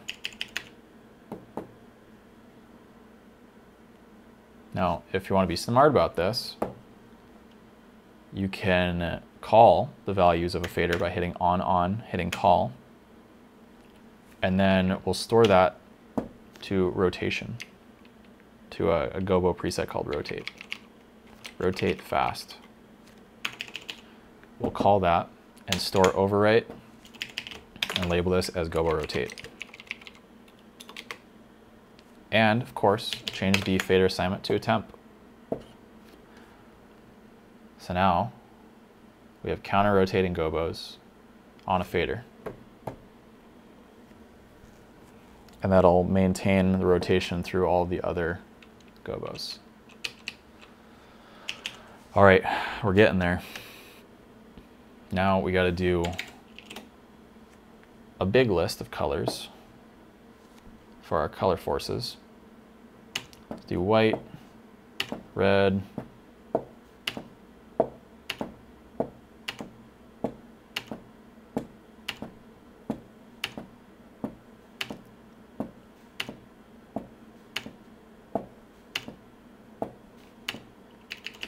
okay, so now our color forces are in a big list. Sometimes I like doing it that way versus having individual ones, but it's really up to your taste. CF72 colors. There we go. Now I know what you're saying. Where are all of the movement effects? Let's work on that. Let's create a second programming page. I'm gonna delete this. I'm gonna create a pool called effects. Create a window called effects, and then we'll go and label that view as effects. Let's edit an empty tile, hit load predefined, and let's go to pan tilt circle. This is a template effect. It's a relative template effect, and you can tell that because it says RT in the corner. That means that there are no fixtures stored into this, and you have to first select fixtures before you can apply them to that template. Let me show you. Let's turn everything off except for, let's do our pointies. And let's get them in that position. We'll go to our, go pointies, fan out low, go to our playback, store Q to, click positions. Now they're stuck there. Or at least they're positioned there right now. Let's go back to our layout view, go back to our effects view, go to pointy. Now let's just see what happens if I select these. And I click pan tilt circle. Okay, well they're moving in they're moving in an effect, that's for sure. But maybe you like that, maybe that's what you want to go for, or maybe you want to do like one of those symmetric effects. So let's hit edit. And let's change the wings of the pan line to -2. And the tilt line to 2. Okay, now we're getting somewhere a little closer, but it still looks a little off to me, right? Like they're not like perfectly in sync. And the reason that is because I just made a pretty random selection of the lights before I selected the effect. Now keep in mind, effects are like a waveform, right? Like either a sine wave or a square wave or a saw wave. It's really just applying different values over time in a waveform, right? So the way it spreads those values is based off of the selection order. So if I just grab these randomly, there's no real there's no real art to it. It just kind of does an effect. But if I were to instead create a selection that kind of goes around the circle of everything, you can see, okay, now we're getting somewhere. Now we're getting somewhere where it looks a little bit more purposeful, okay? And that's all just because I made a thoughtful selection about the order, starting from the center and kind of wrapping around. And I know that those values are going to be distributed evenly across my selection. So let's store that circle to our beam row that I haven't really done anything with. Call that beam FX. Now if I hit go on here, it's going to do that effect. I'm going to move them over a little bit. I can do the same thing with the spots. Let's go over to our Viper world. Pan tilt circle. Now they're circling as well. I can store that here. I'll call that Viper effects. And now they can both go. Now what if I wanted to temporarily stop the movement, or not stop the movement, but take the effect to 0, temporarily, of course? Well, I could create a temp fader that stomps the effect. Okay, so let's go programmer, grab all my moving lights, and I can even create another group that is just all moving lights. Moving heads, MH. Grab that, position, switch to our effect layer, change it to stomp. Now let's create that as a fader and assign it as temp. And then the last thing I want to do is change my Viper effects so that they are not off on overwritten.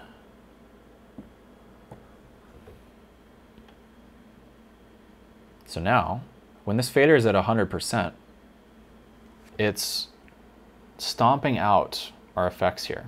But if I were to hit go on beam effects again, even though this fader is up, because they are the same priority of normal LTP priority, they override each other. Okay, so when one takes precedence over the previous one, those new values go forward. If I want this fader to never be overwritten, I need to change the fader to a higher priority. So I'll hit assign, and we'll go up one priority, call it a high priority. So now, if that fader is up, and I hit go on either of these, it doesn't matter because this fader is a higher priority. Okay? Cool. So I'm going to call that move size. So the further I move this up, it stops the movement. Okay?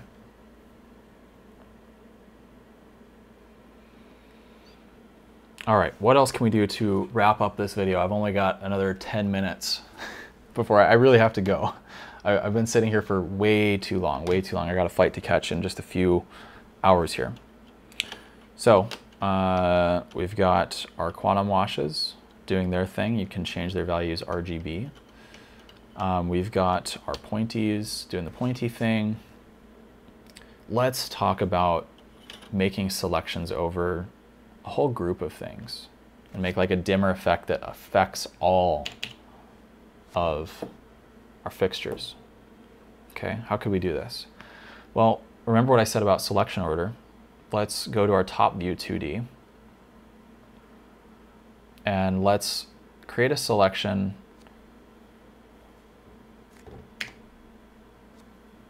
Oops. Also, if you make an incorrect selection in a layout view, if you just hit oops once, it'll undo that one selection. I'm going to create that group as left, right, all. Remember that if key we were using before? Let's say I want to just have the color forces and the main instances of the quantum wash do like a left, right effect. So I'm not getting any weird artifacts with the instances. I'm going to select left, right, all. And if I highlight, you can see that's literally everything. And I want to turn off RGBs. I want to turn off the atomics. And I want to turn off the LECOs. Now I can store that as a new group, call that left, right, dim, just so that I can keep it in my mind that those are the fixtures I want to do my global dimmer effect with. I can hit edit on an empty tile, load predefined, dimmer sign, and I can edit this effect line, and we can look in the layout view and see, okay, now we've got like an entire rig doing some movement, and that's pretty cool, I think. We can change the wings to like 2. We can have it go from the center out, or outward to inward, excuse me. And I could even change it to a PWM form and make it like really fast from right to left. Let's make the width like 20 and then change the speed to like 100. Okay, I could even store that. Instead of putting it in a fader somewhere, I could just store that to flash button. And so now I can use that at any time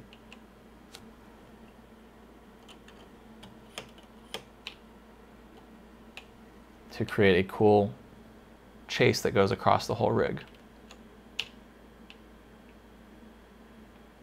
Now let me show you something even more mind-blowing.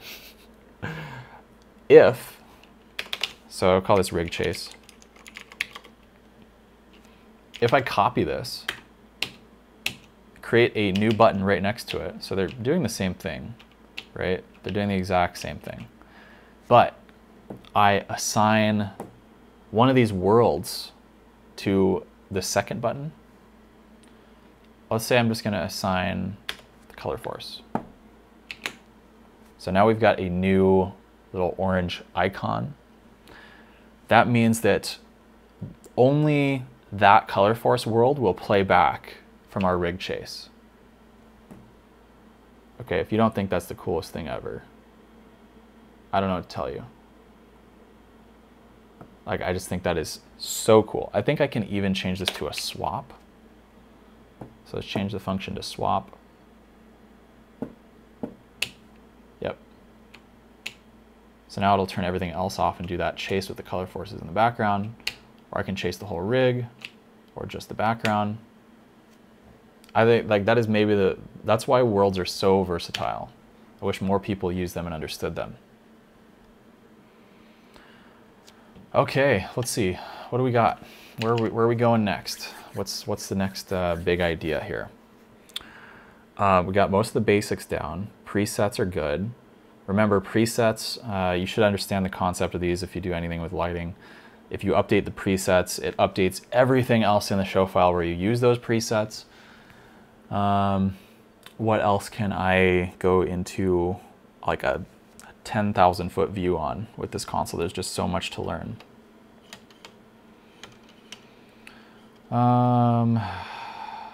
See, we've got our atomics with their intensity and separated out. Got our gobo rotation, got our house lights. Let me think here. What could be a good topic? We went over effects. Oh, let's go over fixing. So let's say that you want to be able to keep one set of faders always on your active faders, right? So say you start building a show and you want to access more faders, but still have your same, like your main staples, like always available. So like your first 5 faders, you want them to always, excuse me, losing my voice. You want them to always stay here. It's called the fix key. So you fix, fix, fix, fix, fix. Now, no matter what page you're on, they will remain as a floating fader, right? Okay. Yeah, let's see. What else can we talk about? Presets. If you tap them once, again, that's like it acts as select fix, right? So if we go tap cell fix preset 4.7, if you double tap, it'll bring every fixture that has that preset, those preset values in them to that preset. So you can busk using presets. I don't really recommend it. You could do like program time with little fades and things like that. That could be useful. I almost never use program time, however. Yeah, I think that's honestly like a pretty good start for you guys. Make sure to always check the predefined effects. There's just so much in here that you can go off of. It's like flyouts, crosses, bitmaps, all sorts of stuff. But yeah, this should be a great jumping off point for you. If you found this useful, make sure to like, subscribe, buy a hoodie, go check out my Patreon, anything like that. Yeah, this should give you a really good like crash course. I kind of call this like the oh shit tutorial, where like you don't have time to really figure anything out on a deep level, but you need that like 10,000 foot view of everything. Hopefully this gave you enough information to make a show happen. That's kind of what this is all about, and give you a good jumping off point for continuing your programming education. So yeah, thanks for watching, guys. Hope you enjoyed the video, and I'll probably be doing a part 2 where we go a little bit deeper into this exact setup. But yeah, thanks for watching. I'll see you guys in the next video. Bye-bye.